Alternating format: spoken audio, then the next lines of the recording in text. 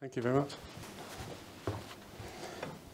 Right, you can call me Bal though, you know, in the world of acronyms. It's always good to kick off with a three-letter. Anyway, I'm here to talk about cyber resilience, how to be cyber resilient. I want to do that within the lens of zero trust. Now, you've heard a lot about zero trust today. I want to give another perspective. You know, I want to give something else to think about, and I want to do that within the framework of managed XDR. Now, you might have heard of XDR. I did a talk on XDR a few months ago where I just had one slide. It was a Death Star, right? For the Star Wars fans out there, you know what that is. A lot of people think that's what XDR is. It's a be-all and end-all of everything. But it's not. It's a collection of things. And that's what I want to talk about at the end, just to give you some perspective. But before we start, now you probably came to this talk thinking, someone from BlackBerry, are they going to talk about devices? Well, no. We don't do devices anymore at BlackBerry. So our journey over the years has really had it's been a really interesting ride at BlackBerry. When I joined, we were an MDM company. That's it. We invented MDM. We had the first kind of smartphone, and we had introduced app containerization to secure the, data at rest, data in transit. We had all that. And on the journey, we acquired QNX to give us secure technology in cars as well. And the space station, right? The space station is QNX somewhere. Bless you. We also have QNX in nuclear power stations. Then we acquired a company called Atoc to give us what we call CEM, which is critical event management. So in the time of an emergency, you want to know if your resources are safe. You want to make sure you communicate the emergency out in a timely manner on any device, wherever people are, and account for their safety as well. And that solution was unique. It delivered something different.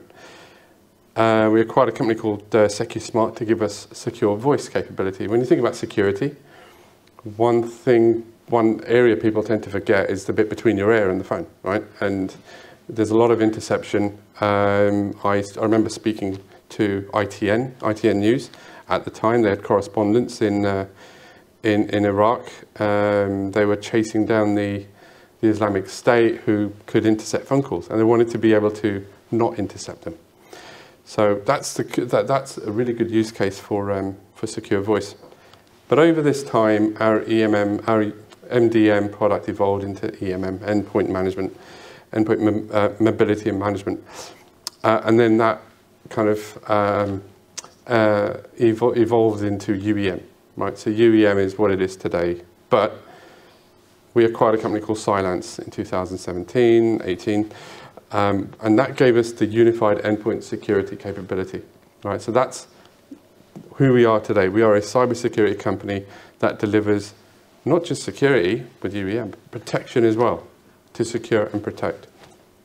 And that's driven by this unique AI capability that Cylance gave us. You know, they were formed 10 years ago out of McAfee. Two guys from McAfee left, and they started up this company. They thought, this guy called Stuart McClure, he called himself the Chief Apology Officer, because it was all reactive. You know, you'd get a threat, you know, something would happen, then you'd have to wait for a signature file to be deployed. EDR kind of lessened that time a bit, but I'm going to talk about that in a minute. But it still didn't prevent, and that's what the AI capability gives. Right, so that's been around for a while. We are today looking to be a managed XDR company within our cybersecurity division. We have an IoT division as well, and what's really exciting is the overlap. Right, how can we take this cybersecurity capability, for example, into cars? Right, how can we protect cars better? You might have heard a story about a Range Rover being kind of stopped on the M4 as it was driving. It was just pulled to the side. You know, hacking a car is quite simple. You know, how do we prevent things like that from happening? Now, you see that image on the right, which probably isn't very clear, but that's a smart city. You know, that's our dream. That's our vision. We can do that. You know, our vision is to protect and secure every endpoint we can under the sun. We want to make cities smarter, but safer as well. Okay, so that's BlackBerry today. Now, I work in the cybersecurity division, and I'm all about outcomes. I'm all about what do the customers need? What do our customers need? What do organizations need? What do our CISOs need? right? And when you think about the CISO and the CISO's current challenges, when I was doing UEM, I met CISOs and they would say, secure data at rest, secure data in transit, we want to prevent data leakage, right? So, I mean, DRP had a different meaning, but it's prevent data leakage. Now, you know, they want to avoid information exfiltration as well, so data being pulled out. They want to maintain a security posture, and that's all to do with risk. They want to avoid, they want to eliminate risk from their companies, whether they're internal or external. And that's the interesting point here, because you could lose your credentials and you've got insider risk, right? And they do all that in addition to management, in addition to C-suite collaboration and all the other things they do, right? So the CISO needs to get to sleep at night. It's quite difficult. And they're faced with other things, right? And not just risks, but there's a dilemma around how do they actually invest time and money in the right way. And there's been this divergence between the economic impact of cybercrime over the past few years and the amount of money that's being spent against it. Now, what that shows is it's not that enough money's being spent, it's that it's just not being spent in the right way, or it's not being spent at all. A lot of it's reaction, right? Oh God, something's happened, we need a tool. What you end up with is a lot of tools. And what's happening is that's pretty much, I saw this image last year, and we're tracking to this curve right now in 2022. And that's why I still use it. Now, what's causing that dilemma are the trends in the market today. So when you think about managed XDR and where that fits in, let's look at what's driving the need to have an XDR solution. It's about convergence. It's about all of this data coming together. There's a lot of data sources out there. There's a lot of cloud solutions that you need to think about. Data is being stored either in a central location or in a mesh. You know, it's multiple cloud locations, on-premise, data lakes, separate data lakes. But also, companies want automation. They want to be able to decentralize their operations, and that gives more risks, more windows of opportunity for threat attackers. But they want to do things as a service. They want to access as a service points on the cloud, right? So there's more data that they want to access. Now, in terms of what's driving it from reacting to all of this, there's a lack of skilled resources. There's not enough people out there. There's not enough hunters. The risk is there. There's a lot of risk. The risk is changing daily, almost. And that's kind of exposing organizational holes, gaps, risk. There's still a lot of cyber regulations out there and data privacy laws that you need to think about. And that kind of, that plays on the CISO's mind as well as the chief legal officer as well. The attack surface continues to grow. We call it endpoint chaos. Now, at BlackBerry, we come from the endpoint world, but when we pivoted to software in 2013, we started to think about other endpoints and putting our smarts on other phones. And the car is an endpoint as well. But users want to use more than one device. They'll use a desktop, a laptop, or an iPad, or an Android tablet, as well as their mobile device. Endpoints are dictating a lot of attack surface complexity right now. That last point, OT weaponization, this is an interesting point. So there's, I saw a stat of 60% of operational technology out there is a key risk factor for those companies that have OT, like manufacturing firms, like utilities firms. They're becoming more and more connected. You might have heard of Industry 4.0, which is the latest trend. You can say, well, it's a revolution, right? So the first industrial revolution, we all know about that. Automation came in the third industrial revolution, but that automation and IT are kind of converging, right? And now that those systems are coming more and more connected, it's easier to weaponize them, right? So that's a risk. And it just depends on the market as well, and the technology that dictates that risk that we need to think about. Now, typically people will tell you about recent cyber attacks, right? So there was a Colonial Pipeline, there was, others. But what I'm going to focus on today is process, technology, and people, right? You've heard of that term, the 3 pillars of organizational rhythm, operational rhythm. They have to come together. And when you see examples like the Morgan Stanley one of processing technology, right? So Morgan Stanley got fined for data breaches. They weren't protecting the customer's data because if you remember that curve, they're not spending the right money. The hardware is really old, it's really risky, but they haven't got the people in place to do the right things, right? And the SEC saw that, they saw right through that, and they said, you guys need to fix how you do things and to protect your customer data. And apparently it was over a 5-year period, right? So it's not like they missed something. It was something inherent in how they operate in terms of their processes. Insider risk is huge, right? And this is where people come in. You might have heard of the Uber attack. It's all down credentials being compromised. You put credentials up on the dark web and sell them, right? And there's a lot of that going on. And Lapsus actually ran that particular campaign, and Uber were hacked because of that. Credentials were leaked and they're bought from the dark web. That's insider risk. You lose your credentials, compromised. Rockstar was another similar attack where credentials were stolen, but this time you had the threat actors actually went into Slack within Rockstar. They knew where to go because Rockstar were, I'm not that good with video games, but they had GTA or something. They had the latest game, screenshots. What is that game? What did it do? And they just leaked them. So it was a similar attack. They went straight to Slack. They knew how to get there, and it all came down to credentials. So it's not just ransomware, malware, and phishing, which occupy about 70–80% of attacks out there. There are also process-related things you need to think about. And that's what Victor Zora spoke about a couple of weeks ago. So Victor heads up cybersecurity in the Ukrainian state.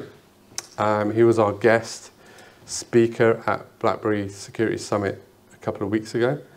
And he gave a good talk on how people, process, technology play their part in not just at the organization level, but at the state level as well. He's an ex-CEO, so he understands how to bring all this stuff together. But he brought in an interesting point. He said, well, you can't do it without cooperation, right? So you might have people, process, technology coming together, but how do you gel that together, right? And he's completely right. You need cooperation. And what we're seeing right now, previously we were IT ops, a company that kind of focused on IT ops. Now we're focusing on SecOps. Bringing those two teams together is difficult. I've been in meetings where I've tried to talk to my IT ops customer and trying to get a meeting with the security team. It's been difficult. But they need that level of cooperation, because to be able to secure an endpoint and understand the behavior on that endpoint, you need to talk to your mobility team, right, as a security person. You do. So he spoke about cooperation, but he also said you need a strategy. And outside of a strategy, all you're doing is you're just fixing vulnerabilities. You're just fixing those holes, right? You're chasing a tail, right? And what we don't want to do is give those adversaries, which are, they're getting more and more dangerous, we don't want to give them that playing field. And he spoke about it as a kind of, this is the difference between life and death in where he is. So it's quite scary. He could have got bombed any time during that interview, so it's quite shocking. Anyway, so that was the challenges that we see today. I'm sure they'll resonate with you. How do you become resilient against those challenges? Let's go back to people, process, technology, right? And talk about the problem. So there's a lack of visibility and resilience, right? There's reliance on inadequate technology. There's a lack of skills across cybersecurity. And because of that, what you get is people who are stretched, or people who are probably lacking the right skills and they need to be trained up, right? So there's cost involved. The impact of that is, also outside of education. It's, disparate solutions are being deployed. And, companies are faced with deploying and maintaining expensive and disparate solutions, right? There's so many of them, so many screens to look at. And, you get admin hell. You get outdated tools and a little understanding of the true attack surface. And like I mentioned before, cooperation comes into that, right? So to understand your attack surface, you need to talk to various people that have a better understanding of your attack surface. Now, the last bit there, the solution, right? Adopt zero trust approach, right? You've got to have an approach, and that's a good one. You might have heard in the past zero trust being very hardware focused. Defense in depth was very hardware led. It was very firewall led in the past. It's kind of changed, and we're going to go through that in a bit. You've got to be prepared to prevent and respond to attacks. Minimize that attack surface, right? And you've got to aim for fault tolerance. So if you do get attacked, you know how to deal with it quickly. And that's another aspect of this is time. So when you think about the typical reaction to those challenges, security implementations typically fail because of, when you're deploying all those disparate solutions, you've got a lot of projects, right? And you get what we call project overload. How do you prioritize large projects? You're getting attacked, or you want to prevent something. Do you focus on that? You can't do that without process, right? You need to make sure that when you're investigating something, you've got the right tools, you've got the right people, because subpar investigation leads to subpar outcomes. And there's a lot of customization. So now we're going to technology, right? Long implementation cycles. You get consumption of many cycles of your analyst's time. All they're doing is they're changing values, right? Rather than hunting stuff, right? So you want to make sure that you've got that side pretty much straightened out. Now, when you bring in what we spoke about, what Victor spoke about earlier on, bring people, process, technology, this is where cooperation comes in, right? So bring your people and process together, empower your SecOps, bring them together with IT ops, get that cooperation going, get your users on board as well. They have to know how to stop attacks. They have to understand where they fit in the attack surface, that what they have on their hand is a window to the organization's data, and it's pretty important that they understand that. Get policy and procedures in place. Now, companies typically think, I can do this, but sometimes they need help, right? And that's why we would say augment those policies and procedures that are best practice out there, bring them into the company so you know what would work for your company, what would work outside of your company will work for yours. And that requires cooperation. In order to take that process and make it work with technology, you need a framework, right? And that'll help you stay ahead of cyber threats. And that's what you want to do. You want to minimize damage to the organization. And the framework is needed along with cooperation to, between your various teams to deliver that end result, which we're going to talk about in a minute. Let's have a little talk about, firstly, the framework, right? Zero Trust, you've probably heard quite a bit about it today, and you probably already know what it is. Developed by Forrester in 2009 with goals to remove implicit trust. Trust isn't just there. For those of you like me, old enough to remember in the 80s, the term trust but verify. Well, that doesn't come into this anymore. It's don't trust, always verify. Zero Trust was brought in at the network layer, right? So the security would move now to the network, to the users, to the apps and the workloads, right? So it would give that kind of that journey. If you can think about in the past how that might have affected things. So the network team was looked at for ownership for Zero Trust, deploying configure the core elements, work with all the other infrastructure teams to get that implemented. It was a network-based solution. And what they called it was network-led defense in depth. Right, so now you had a solution at the firewall end, you had something, within the infrastructure, you had layers, right? So you had layers of defense in depth, right? So identify the users, set up access controls, look at remote access, that kind of stuff, right? However, that's a very static way of looking at things, right? It's kind of very hardware driven. A lot of the risks at the moment isn't just at the port level or looking at network risks. It's people, it's credentials. We spoke about that earlier on. It's software. These things are dynamic. They're moving every second. And that's what we call the modern challenges. And that's why we need a modern way of looking at defense in depth. Because things change very quickly, time plays a very, very key part in that. And you could almost call it a modern approach to cyber resilience.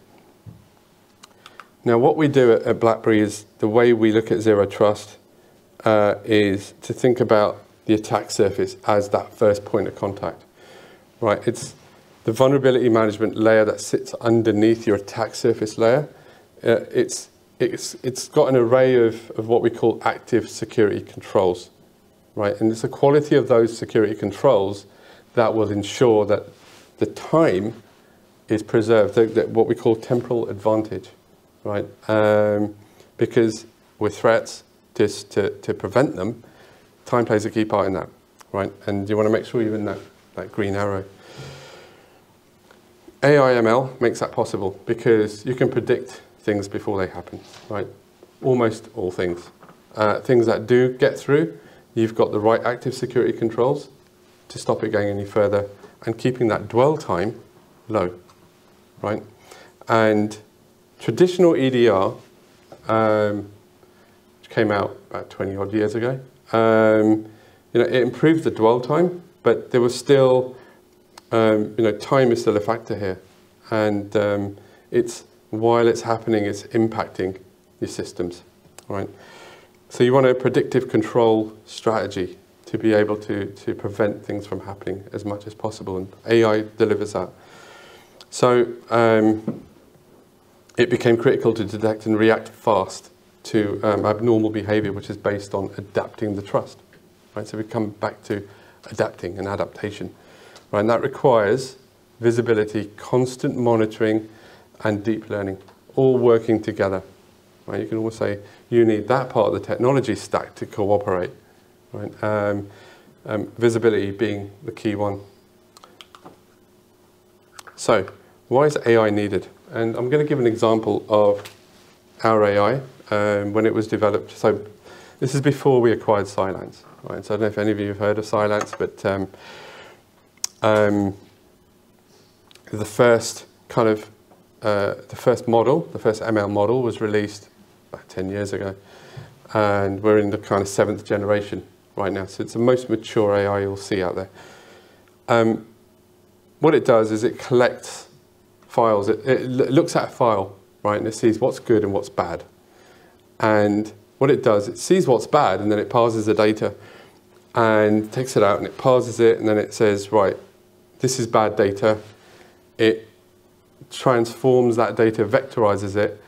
ML model gets trained. Now it knows that there's a threat taxonomy in which this bad data belongs into. And that taxonomy, that family of threats grows.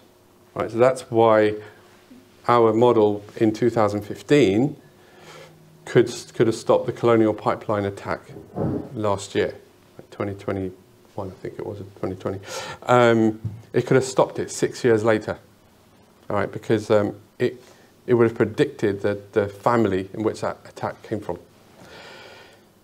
Once that data is transformed, it's classified and clustered, right? So think about an apple. Right at the very early stage, it's a red apple, for example, right? Or it's a red apple you bought from Tesco. It's a red apple that's a certain type of apple, or it tastes funny, or it's a cooking apple. What's happening is you're getting more and more and more data about that apple as you learn more and more. And our ML model read about 5 billion files in 2015. Now it's at 1.5 trillion files. So there's a lot more it's learned over the past 7 years. So that's a key part of the deep learning, is a key part of that prevent first capability. Now AI, it's important to know the difference. You hear a lot of AI out there. The difference between AI as a feature and AI based is key. AI as a feature, you get spreadsheets, for example, that have classification of data. Does it fit within a certain field? Put it in there, done. It's not that, right? True AI gives you pre-execution prevention, deep learning, and it works on the endpoint. It executes on the endpoint, which means it works in air-gapped environments. I mentioned manufacturing firms earlier on. A lot of them have air-gapped networks that are at risk. All you need to do is put a USB and you're done. And you need to be able to prevent a full spectrum of threats. And that's what the threat taxonomy model is all about. Right, so a lot of the resource distractions you get from heuristics, EDR, they're not really AI. It's just a distraction. What you get without AI is a reactive approach. You'll get, there's a lot of known attacks and malware out there, but you get attacked. You collect, you see an indicator of compromise. You basically identify that. You triage and classify that particular attack. But then the humans have to take over because they have to do their research. They have to look up the cloud threat database. They have to look at files. They have to look at the security updates, the signatures, the tests.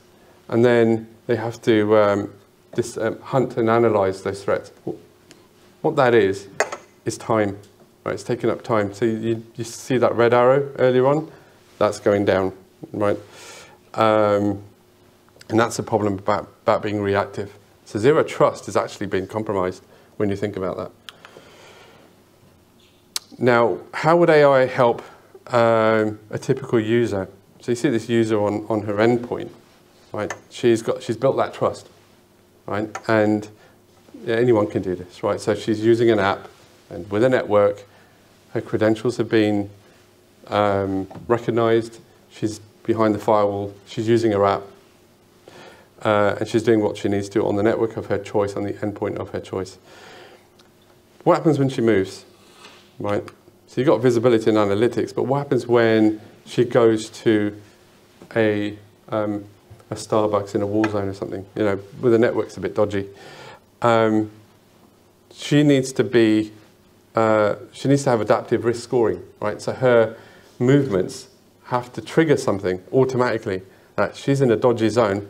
Stop the use of that network, stop the use of that app, right? It's that adaptation, that continuous level of trust, which is really key to adaptation and zero trust, right? At the kind of mesh level. So now the end user is the actual is the security perimeter as opposed to the endpoint, right? So that's the user's behavior that you need to take into account. And one example of this is, I just mentioned a minute ago, is around networks. And we've got this capability called ZTNA, or ZTNA as my American colleagues call it, network layer threats. Right? So AIML has to kind of kick in very early on so that the user behavior anomaly is detected, the network behavior is detected. There's a zero-day domain classification. So if a domain all of a sudden becomes red, it needs to be known, right? Because it could harbor risk. This is why having a predictive advantage for zero trust is critical, right? Because you need to stay above it in that time curve you saw earlier on. Right. So just to summarize zero trust, it's a framework with no compromise. Key is to adapt and prevent. Identity and risk is internal as well as external, right? So just think about those two issues. Is to prevent damage and protect information and assets. Right, so that's where we are with the people, process, technology, the challenges, what you need to do, the framework. But how do you execute? Now, one way is through XDR, right? You might have heard XDR, what it does. I'm not going to talk about what XDR actually is, but I want to talk about how XDR can help. But thinking about XDR in terms of outcomes rather than technology, right? You can get bogged down in solutions, but you need to think about solutions after you know the outcomes, because those outcomes is where you understand how the people, processes, and technology fits together, right? And that cooperation needed. And when you think about the evolution to XDR, there's a whole bunch of tools that has to detect and respond and remediate, but they're doing it independently, right? And what that's doing is there's a lot of events that that are stuck and that are not getting looked at. They're getting ignored, right? There's no context. So it's no quick, easy, single view to trace an attacker, right, across the environment and respond quickly, right? So you need a way of thinking about that, and that's what XDR starts to bring together, right? It's all about visibility and analytics of all the different sources of data, right? So those sources could be emails. You could get alerts from a bad actor in an email or a data exfiltration event if you think about DRP. You get an alert. You'll probably get alert hell, depending on your SecOps team and what they're experiencing. XDR will help reduce that time to detect and respond against those events. And it'll make more efficient use of resources. So now you have a way of looking at all the different sources of data, being able to capitalize on having that data located centrally, and being able to analyze that data as well and act on it. So that's kind of the promise around XDR. So it will help, but are you ready for it? Right? And this is where our head of product actually said, this is a good question to ask people. Are you actually ready for XDR? Do you have EDR right now? And if you do, are you getting the most out of it? Are you getting the most out of the event? Are you getting the most out of the threat hunting, for example? What about strategy for data and analytics? Do you have that strategy? And remember what I said earlier on about what Victor said. If you don't have a strategy, you're just patching things. Are your products and vendors XDR compatible? Do you have partners who help you get that visibility? Are they XDR compatible? What about your people? Have you got the right skilled people? Have you got the processes in place? Do you know how you want to measure success? Right, that's metrics. And without these four things, you're probably not ready. And that's kind of where we can help, right? And the way we do it is through Silence Guard. What we do is we focus on outcomes, right? We want to focus on the customer problems. We want to help you define your own XDR roadmap, build that resiliency 24/7 by 365. There's no point in having weekends off, right? Because you could get a threat. You could get attacked in the weekends as well. Communicating a crisis, they do happen. When you're communicating, you need to be able to do it quickly, and you need to be able to get to everybody wherever they are and whatever endpoint they're using. And you want to be able to measure success. Conscious of time here. Now, in terms of defining your own XDR roadmap, right? This is about a journey, right? It's about making sure that you've got the right data to make visible, to get the visibility to, right? So whether it's email, I mentioned before, email, data that's shared and file sharing, all that kind of stuff. All the data sources, you understand them, where they are. And you need cooperation to find out where they are. You need to integrate the processes together. What are the risks to that data? And where are the gaps in getting visibility to that data? And be able to expand and trust the processes around securing and protecting that data. All this comes together. We've got and I'd urge you to read it, it's the Managed XDR Buyer's Guide, so you understand what that journey, this journey actually looks like. And it brings people and process together. Next one is building that resiliency. You need to get that visibility, that 24/7 visibility into your environment, understanding the threat actors, being one step ahead of them, getting visibility of, you know, what is actually in your environment, what are the data sources, what is that telling you in terms of your heightened risk and how you're dealing with it. Communication is important. I mentioned before about CEM, critical event management. You want to alert people, communicate them wherever they are on whatever device they're using, and be able to get that situation response back to you. As an admin, you want to know that if somebody's read that message and they're acting on it, right? It could be somewhere they need to go for safety, and you're telling them what to do. And when you get that message back, you have that level of comfort that that's happened. And step number 4, measure your success. Remember before I said about metrics? If you don't know your outcome, your key goal from a metrics point of view, how do you know what success really looks like? Have you actually stopped something or prevented something from happening and prevented that risk hitting your users? Right? Has that actually worked? Are your users actually impacted without you knowing? Right? You need to know where you are with measurement and metrics of your approach. So just to summarize, to be cyber resilient takes 4 key steps. Focus on people, process, technology, bring it all together, understand the cooperation between all of them to deliver that plan, and then frame within a modern zero trust approach, and then execute. Then execute. Don't just look at technology first. You need to look at the steps needed to get to that point. And you know, that's where we can help with SilenceGuard.